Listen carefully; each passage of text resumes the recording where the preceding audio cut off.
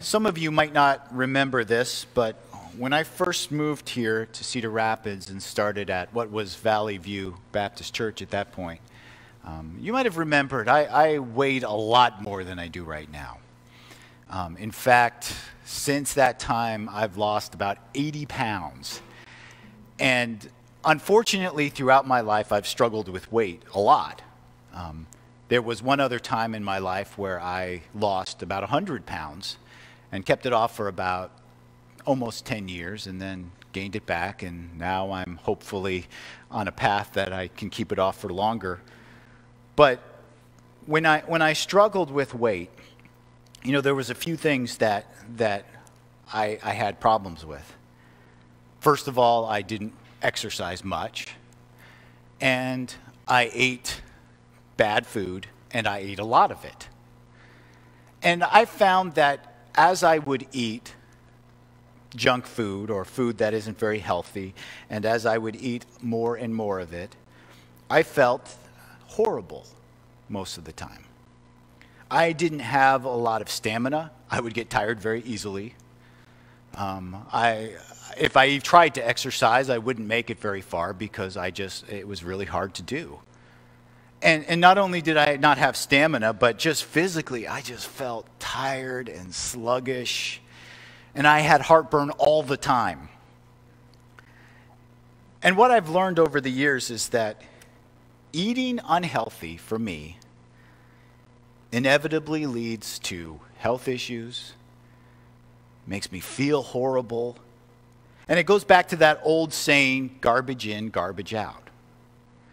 And I've experienced that firsthand in my life, and I know how that can be a big issue for people. And that's true with our physical body, that what we put into our body, how we treat our body, will have either negative or positive effects. If I eat healthy, if I exercise, I feel better, I have more strength, I have more stamina. That's just how it works. But the same is true in our spiritual life.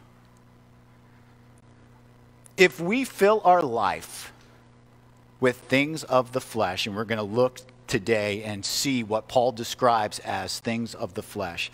If we fill our lives with things of the flesh, it will be very difficult to walk in the Spirit. If we fill our lives with unrighteousness and ungodliness, and if we center our life around things that aren't godly or aren't spiritually, we will be unhealthy. Spiritually, we will struggle. Spiritually, when the difficult times come, we might not have the stamina to keep going, to keep trusting, to keep holding on to God. And just like for our physical bodies, it's garbage in, garbage out, the same is true in our spiritual lives. And so today, as we continue on in our study of Galatians, Paul has kind of shifted the focus away from the theological understanding of what salvation means or how someone is saved. The beginning part of Galatians, Paul has been dealing with a false teaching that led the people in Galatia to believe they had to work for salvation. They had to do good things, and the exact false teaching was they had to become Jewish in order to become Christian. If they had to be circumcised, they had to follow the law, they had to do all of those works in order to be a Christian. And Paul is so clear and so upset that this church has fallen for this false teaching. He says, how can you, he calls them foolish. He calls what the false teaching a curse. He says, this is not how someone knows God. And so he has dealt a lot with the theology of what salvation is, how salvation is by faith. It's apart from works. And when we are saved, we're justified, we're redeemed. And he's gone through all of those things. But now at the end of the book, he is making it much more personal, much more applicational. What will salvation look like in our lives? What will be the result of God saving us, of God forgiving us, of God justifying us, declaring us innocent, of Christ redeeming us, paying the price for our sins? How should that change our lives? And last week he talked about freedom, and he said we can't use our freedom for the flesh. Because we've been set free, that doesn't mean we can now do whatever we want. We have freedom to keep sinning. We have freedom to rebel against God. We have freedom to live in the flesh. Paul's saying, no, that's not the freedom that Christ has given to us. We are free to love others. We should use our freedom to serve others. And today we're going to see that he is also going to show that the result of salvation, that freedom that we have in Christ, should cause us to live in the Spirit that God gives us. Today we are in Galatians 5, verses 16 through 25. Galatians 5, 16 through 25. And here we will see what life in the Spirit looks like. And as we go through this passage, I think the point for us is to look at our lives and to evaluate our lives and to see whether we are living by the Spirit or by the flesh. To see whether we are filling our lives with things of the Spirit or things of the flesh. A passage like this, Paul is contrasting two things with the point of us looking inward and saying, what am I doing in my life? And how can I use the freedom that God has given me to live in the Spirit? So let's look at verse 16, chapter 5, verse 16. Paul says, but I say, walk by the Spirit, and you will not gratify the desires of the flesh. Right from the beginning, he is showing the two different options, the two contrasting options. There's the flesh and the desires of the flesh, and there's the Spirit. And every Christian, every believer has this struggle in their life to walk in obedience to God or fulfill the desires of the flesh. Even though our sins are forgiven through Christ, even though Christ has paid the price in full, we know that we still sin. We still struggle in our flesh. And the Bible describes a process of every believer. It's called sanctification. It's a process where we become more and more like Christ throughout our lives, but we will never reach the fullness of that sanctification until we're with Jesus. Up until that point, we all struggle. Up until that point, we all are fighting the fight of the flesh and the Spirit. And just as we get started, just to be clear, I believe the Spirit that Paul is talking about here is the Holy Spirit. The Holy Spirit, we believe, is a member of the Trinity. We believe God the Father, God the Son, God the Holy Spirit are all fully God. They're all equally God. They are distinct. They are distinct persons, but they are equally one in God. And that the Spirit plays a very significant role in the life of the believer. You might remember Jesus, before he died, promised that he would leave a comforter to his followers, to his disciples. He was talking about the Holy Spirit. So part of the role of the Holy Spirit is to comfort followers. The scripture tells us that the Spirit indwells those who are Christians. The Spirit lives inside of us, and it is a picture of the presence of God with us all the time. It is a picture of how God lives inside of us, and in fact it says the Spirit is a seal, which is like a down payment guaranteeing our deposit. The Spirit of God God places in our life to show us that he will do what he promised to do. The Spirit guides us. The Spirit fills us with wisdom and knowledge as we study Scripture. He guides us and directs us to understand spiritual things. The Spirit of God even convicts us of sin. And so Paul is saying to the believers here in Galatia, you have to choose whether to walk by the Spirit or to gratify the desires of the flesh. we're going to see that we can't have it both ways. We can't try to do both things. We can't try to fulfill the desires of the flesh and walk by the Spirit. That just doesn't work. And it is a choice every believer has to make. Look at verse 17. Paul says, "For the desires of the flesh are against the Spirit, and the desires of the Spirit are against the flesh. For these are opposed to each other to keep you from doing the things you want to do." So here's Paul saying what I was saying before. The Spirit and the flesh are opposed to each other. They are not the same. They are not compatible. They are opposed to each other. And the flesh is working actively against the Spirit to keep us from doing the things that God wants us to do. He goes on and says in verse 18, "But if you are led by the Spirit, you are not under the law." And in verse 19, he starts to describe what the flesh looks like. He says, "Now the works of the flesh are evident." And I kind of like what Paul's saying there. He's saying, you know what the flesh looks like, right? I don't really need to explain this to you, do I? I mean, we know that when people live in the flesh, it's evident to everybody. But he gives us examples just to help us clear all of this up. The works of the flesh are evident: sexual immorality, impurity, sensuality, idolatry, sorcery, enmity, strife, jealousy, fits of anger, rivalries, dissensions, divisions, envy, drunkenness, orgies, and things like these.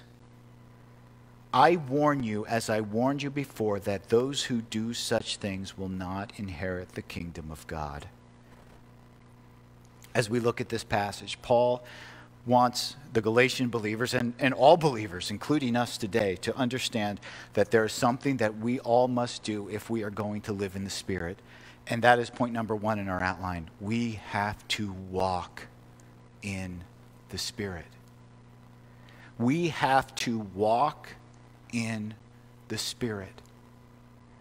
We have to choose, through the strength of God, through the help of God, because I really don't think we can do this on our own. We have to choose to follow the guiding of the Spirit of God in our life instead of the desires of the flesh. And let's be clear. The desires of the flesh are things we want. The desires of the flesh are things we want. And the things we want are not the same things that God wants. The things that we want satisfy us. Other passages talk about the lust of the eyes, the lust of the flesh, and the pride of life, that these are things that we all struggle with. And I think as we look at this passage, Paul gives a wide range of things to show us what the flesh looks like. And just so we understand, in order to live in the flesh, you don't have to do all of these things, right? There could just be one thing that is in your life, that controls your life, that would make you live according to the flesh. This is just a list of a broad view of things, because Paul says at the end, and things like these. So this isn't a complete list, but it gives us an idea of what walking in the flesh looks like. And it is focused on self. It is focused on the individual. It is focused on desires. It talks about sexual immorality, impurity, sensuality. That's the desire to fulfill yourself, through pleasure. And that is a temptation every person has. We want to make ourselves happy. We want to do what makes us feel good.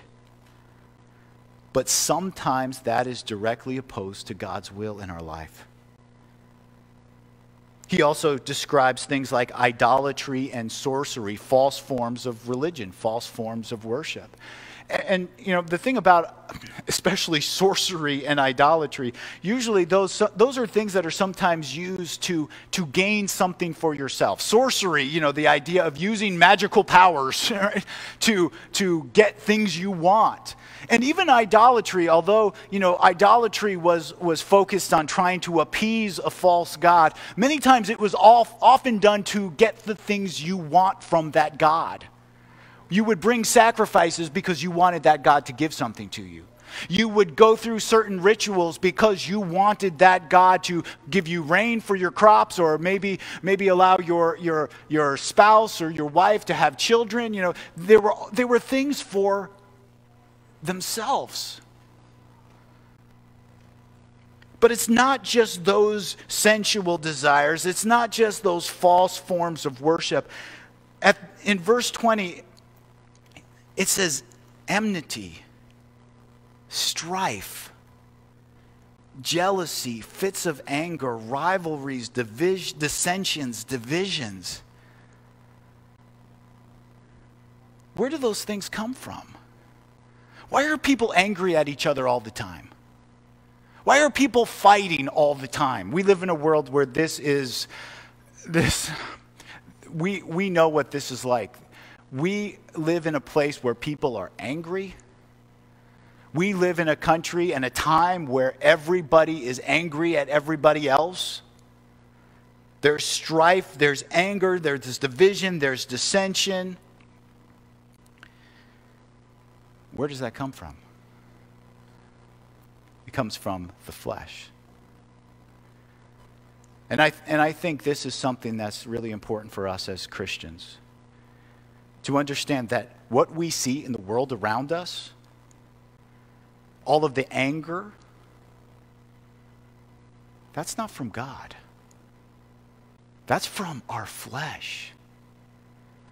And we are so tempted sometimes, and I know this, we are so tempted to join in that anger and division. We are so tempted to be drawn into those things that surround us in our country and in our nation and in our world. But Scripture points us back to the things that we need to understand. Those things are what come from the flesh when we want things. When we desire things, and we don't care if it hurts other people to get them. We are going to fight for what's ours. And God warns us that those desires come from the flesh and not from the Spirit of God. Paul is very pointed in saying at the end of the passage, the people who do these things will not inherit the kingdom of God. Now, let's understand in context what Paul is saying here. He's not saying, if you've ever had a fit of anger, you're not going to heaven. You know, that's not what he's saying, thank the Lord, because we would all be going to hell, right? He's not saying that we will never mess up as Christians. He's not saying that if you sin once, that's it, you're done. What he's saying is, the people who live like this, the people who follow the flesh, that is representative of people who don't know God. And Paul is going to, in the next part of this passage, very clearly say, that's not how Christians should live. We shouldn't live in the flesh. We shouldn't follow the desires of the flesh. We shouldn't be controlled by the flesh. We shouldn't allow the flesh to fill our minds with anger, to fill our minds with selfishness, to fill our minds with jealousy and envy, and all of these things that describe someone who doesn't know God. If we are to walk in the Spirit, the things we have to turn away purposefully in our life with the help of the Spirit of God, turn away from the flesh. Because the flesh and the Spirit don't mix. Now, we've all heard the the saying, oil and water don't mix, right? And it's true. Right? Have you tried to mix oil and water? I thought about bringing some today, but I figured I would just make a mess, so I decided just to leave it at home. But when you take oil and you take water and you put them together and you mix them up and you shake them up and you spin it all together, what happens? If you give it a few seconds, the oil goes to the top and the water sinks to the bottom. Now, why is that? Why can't water and oil mix together? Okay, the density. But it's even more than that. I'm going to give you a little science lesson. I'm not a science teacher, so if I get this wrong, don't blame me. I got it off the internet, so blame the internet. But this is what I found. It said that the reason oil and water don't mix is because the structure of the molecules of oil and water. Water is something that's called a polar molecule. And what that means is that there is a positive charge on one end of the water molecule and a negative charge on the other end of the water molecule. So what happens is water molecules are attracted to each other because of that positive and negative charge. And because of that positive and negative charge, one end of the water molecule, because it's positive, is attracted to the negative end of another water molecule. And so, think of almost like magnets, right? How magnets, certain parts of the magnet, the positive or negative, they cling together, they stick together. But oil is something completely different. Oil is not a polar molecule. Oil is nonpolar, which means its charge is evenly balanced around the whole molecule. So what happens is oil molecules are attracted to other oil molecules because of how they are made, because of how it is. And water is the same way. And so when you put them together, they don't mix because of the charge of the molecules. And what I think is cool about that is that when you get down to the smallest features of what makes water water and what makes oil oil, the very essence of what they are doesn't mix together. And that's the same thing as the flesh and the spirit. There's no compromise between the flesh and the spirit. There's no middle ground between the flesh and the spirit. They are opposed to each other. You can't mix them. You can't satisfy the desires of the flesh and walk in the Spirit of God at the same time. But what is really amazing is that when we walk in the Spirit, when we submit to God and God's will, something amazing happens. Where when we follow and walk along with the Spirit, the desires of our heart change. And remember the passage that tells us that God will give us the desires of our heart. That's not the desires of our flesh. That's the desires that are conformed to the will of God. So as we walk with God, as we walk in the Spirit, as we're filled by the Spirit, as we live in the Spirit, it changes us from who we are from the inside out. In Romans, it tells us, do not be conformed to this world. That's the desires of the flesh. But be transformed by the renewing of your mind. The whole idea is that God will transform us from the inside out. He will renew our mind. He will change the way we think. He will change our desires. But we cannot conform to this world. We cannot walk in the flesh. We cannot fulfill the desires of the flesh if we're going to follow God. And so the question for all of us today is, does the list here describe parts of my life? Are there things in my life that fit the list of the flesh? Are there ways in which I'm walking by the flesh and not by the Spirit? And just so we can understand clearly, the next part of the passage describes what life in the Spirit looks like. So in case you're confused, in case you're not sure, Paul showed us the flesh, but now he's going to show us the Spirit. And the evidence of the Spirit in our life, or the fruit of the Spirit, what that looks like in the life of believers. Verse 22. But the fruit of the Spirit is love, joy, peace, patience, kindness, goodness, faithfulness, gentleness, self-control. Against such things there is no law. And those who belong to Christ Jesus have crucified the flesh with its passions and desires. If we live by the Spirit, let us also keep in step with the Spirit. Let us not become conceited, provoking one another, envying one another. In these verses, I think we see something very similar. We talked about what it means to walk in the Spirit, and walking in the Spirit means that we have to deny the desires of the flesh. But in this passage, it describes what it means to live in the Spirit. That when we live in the Spirit, when we keep in step with the Spirit changes us, and it results in things that sometimes we've never experienced before.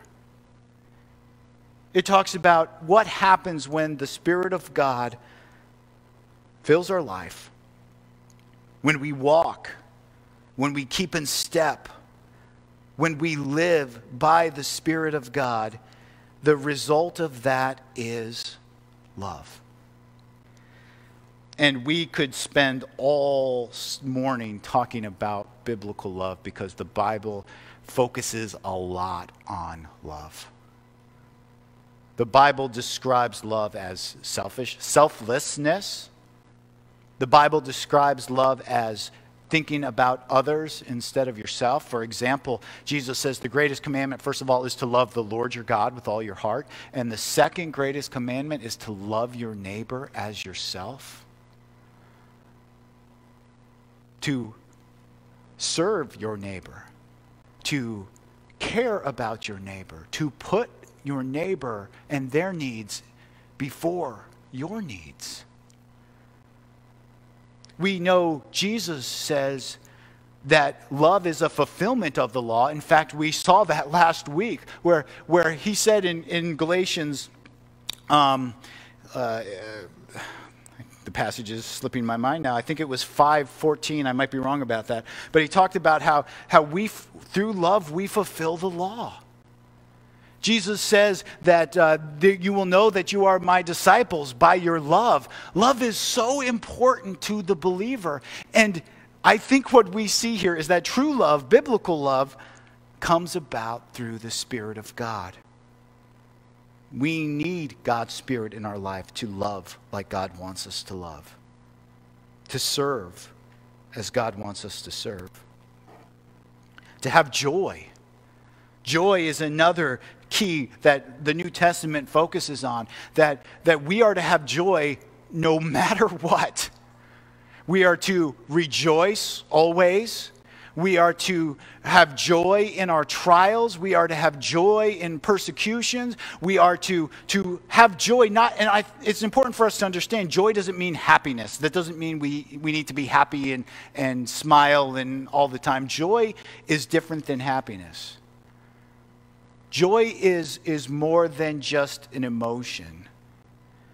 I think joy is the choice. We have to choose to rejoice always. We have to choose to rejoice in our trials. We have to choose to trust God, to believe God, to know that God is doing something in our life. Those passages that tell us to rejoice in our trials in James, it tells us, why should we consider it all joy when we fall into various trials? Because God is doing something in our life. It goes on to say, God is producing these things in your life, and these things will produce these other things in your life. And as a result, you will be mature and complete, lacking nothing. So joy is seeing things from God's perspective, understanding that God even uses trials in our life to bring about maturity and completeness and wholeness in Him. But that joy will never come if we focus on the flesh.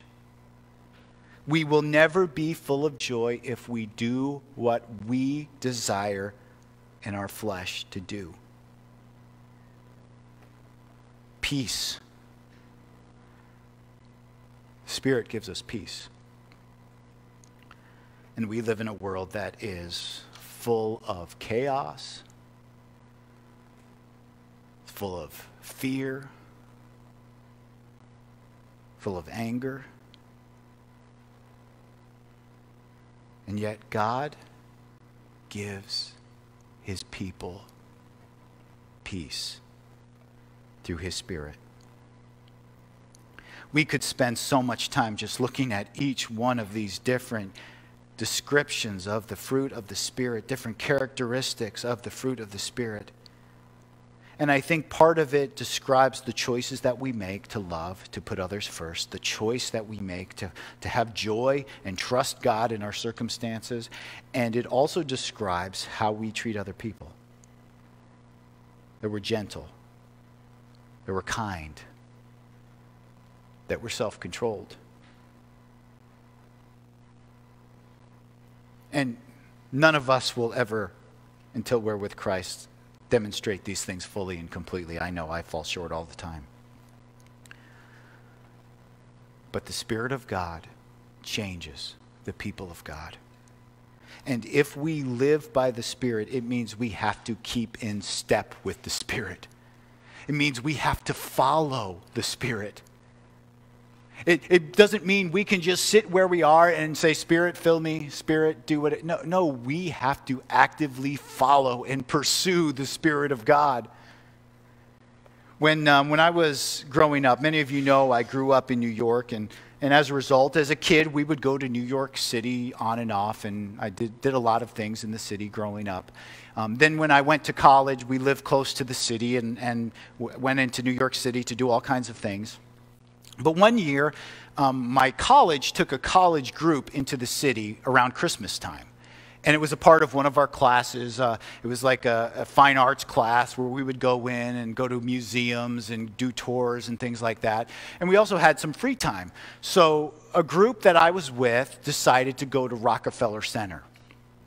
Now, you've all seen Rockefeller Center on TV, right? It always looks so beautiful, and it often looks like there's nobody there. That's not how it is in real life. It is, especially around Christmas time, it is packed with people. And in our group, there were a lot of different people. There were people like me who kind of grew up around a big city and were comfortable in a big city. And there were people who had never, this was the first time they'd ever been to New York City. Some people who grew up in a small country town, and the city was just overwhelming to them. And so we got to this place, and it was just packed, sardine-like with people. And some of the people were getting very scared because they were afraid that we would get separated. They were afraid that somehow the crowd would push us apart, which it could have very easily done because it was a huge crowd, and everybody was pushing and jostling, and so what happened was we all grabbed each other's shoulders. We grabbed onto each other, and it looked kind of weird, but we wanted to make sure that we stayed together and nothing separated us. So all throughout walking through Rockefeller Center, we were just grabbing onto each other, walking together so we could get through this crowd. And as I was looking at this passage, I kind of thought about that today. I thought about, how sometimes to walk with the Spirit means we're just holding on for dear life, right? We don't know what's going on. We're in this mass of confusion, this world that doesn't make sense, all of the evil and wickedness we see around us, and we don't know what to do. And sometimes we just have to cling to the Spirit. Sometimes walking in the Spirit means we kind of give up of, trying to figure out what's going on. We give up trying to make sense of everything, and we just hold on to the Spirit of God and walk in trust, knowing that the person in the front knows what they're doing. The Spirit knows, and I'm just along for the ride. To walk in the Spirit, to live in the Spirit, requires a few things. It requires that we actively deny the flesh. And it also requires that we actively cling to God. It requires that we give up some of our will, sometimes some of our desires, and trust and follow God. But here's the thing.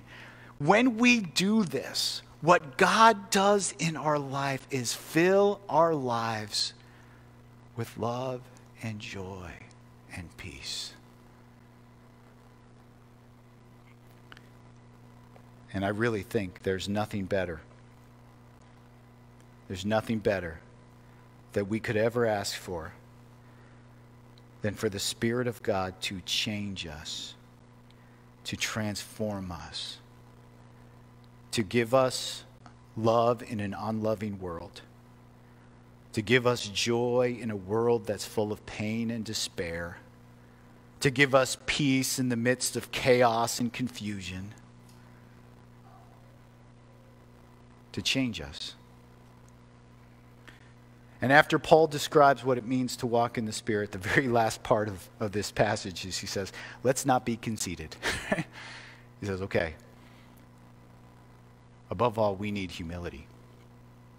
We can't think that we're great. We can't become conceited. We can't provoke each other. We have to continue to focus on the Spirit of God, because that's how we grow. And that's what a life transformed by the power of salvation. That's what happens. Once Christ saves us, once Christ redeems us, He's done it for a purpose so that we could walk in line with the Spirit. And so today, as you look at your life, I know we all have areas where we fall short. We all have areas where the flesh has an upper hand. And we fight it, but it's hard. And sometimes the flesh wins. And sometimes, more often than not, the flesh wins. And I think the purpose of this passage is not to make us all feel guilty how often we fail, because we all fail.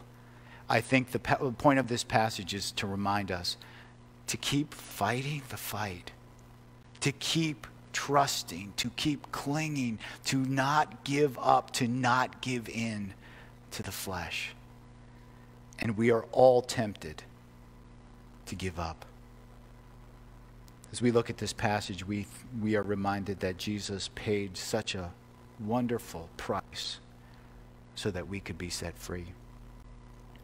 And that freedom is so that we can walk with Him.